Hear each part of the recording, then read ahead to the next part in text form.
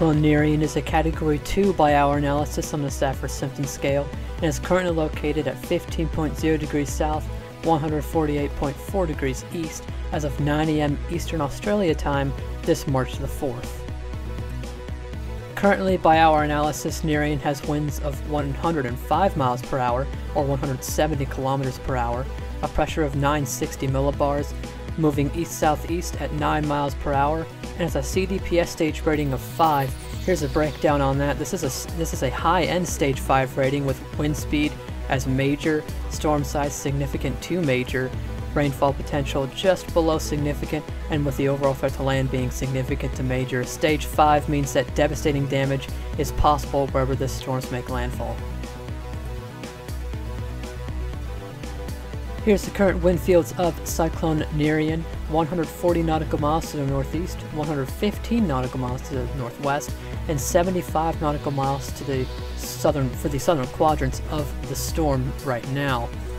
Here's the current distances in miles and kilometers. Cairns 194 miles, Mackay 459 miles, Brisbane 949 miles, Pueblo in New Caledonia 1187, and Nauma 1342, that is also in New Caledonia. As of right now, we do not have any alerts in effect for New Caledonia, but the Bureau of Meteorology in Australia has lifted the cyclone warnings for portions of northeastern Queensland, Australia.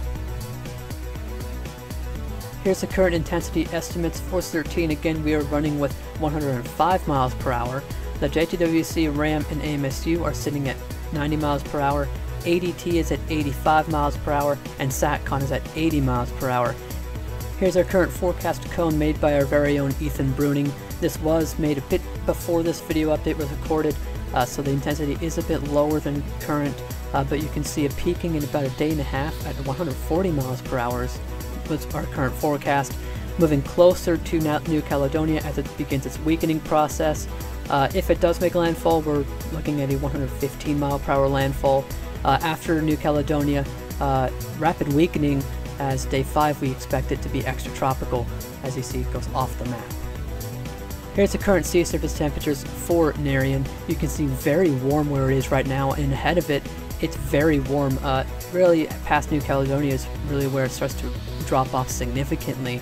But right now we're looking at a very strong system that's still intensifying at this time, and we expect to intensify even further.